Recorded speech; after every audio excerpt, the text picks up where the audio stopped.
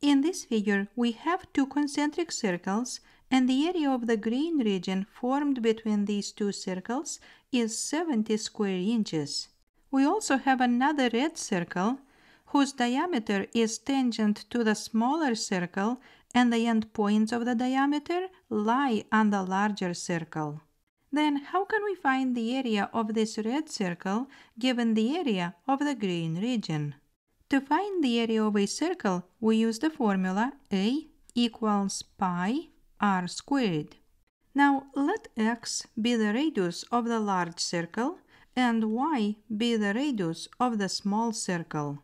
Then to find the area of the green region, we would take the area of the large circle and we would subtract the area of the small circle. That would be pi x squared minus pi y squared, and we know that this area is 70 square inches. Now to find the radius of the red circle, we will form a right triangle by connecting the center with the point of tangency and again the center with one of these end points.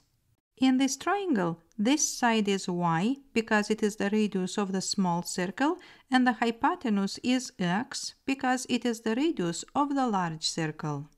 Then let's use the letter z for the radius of the red circle.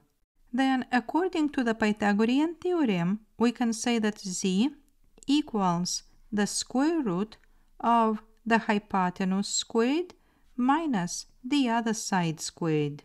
And this expression represents the radius of the red circle.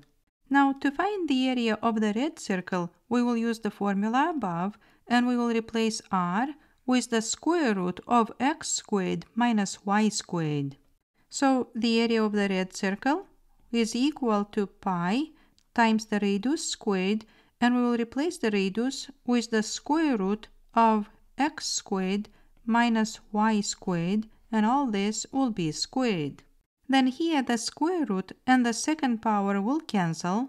Then a will be equal to pi parenthesis x squared minus y squared.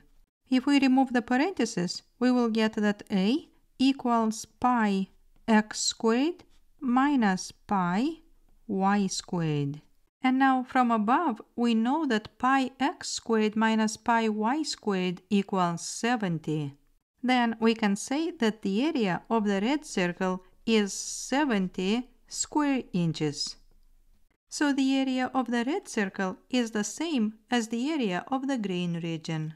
I hope you liked this video. Please subscribe, leave a comment, and thank you for watching.